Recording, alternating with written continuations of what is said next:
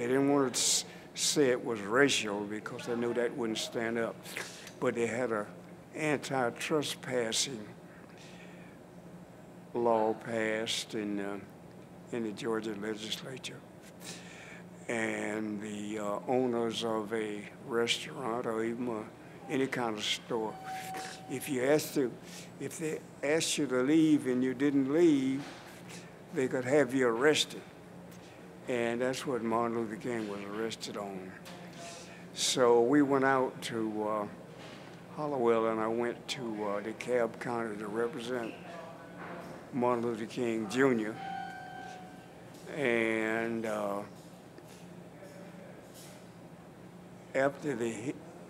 when the hearing was open, he was sentenced to so many months in jail. This was a misdemeanor, and I think it was J. Oscar Mitchell sentenced him. And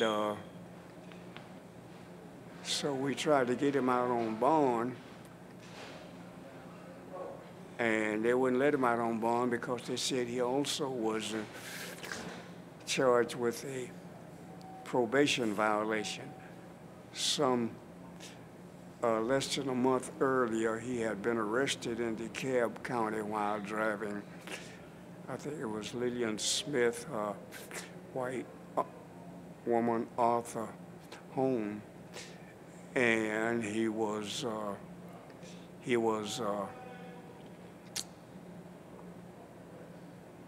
put in jail, and he was charged with not having Georgia's driver's license because he was from Alabama. Okay, so the judge sentenced him to, first place, he had appeared on that driver's case. He had appealed before the same judge out in DeKalb County, and the judge had sentenced him to so many months in jail and so many months on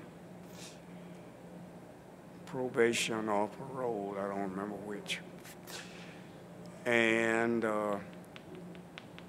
we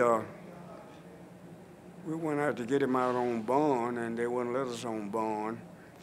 So while we were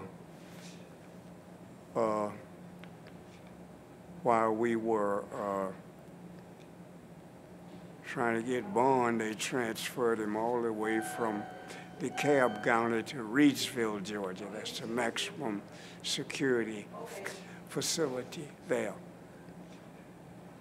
So we looked over the paperwork, and we said it was still within 30 days. So we appealed this case to the Georgia Court of Appeals, and they ordered that he be released on bond. And he was brought back to Atlanta, Don Hollowell, and the news people went down there. They rented or leased some airplanes. The news people did that. But Don Hollowell, they wanted to interview King, so Don Hollowell said, yeah, if you take us down there. So they went to Reidsville, and they brought King back to Atlanta. And in the meanwhile, Court of Appeals ruled that the original sentence issued by the judge in the traffic case was illegal. So he was let out.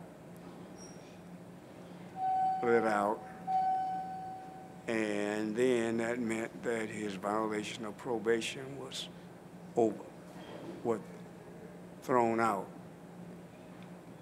And he later was ordered back to DeKalb County before some judge out there, and the judge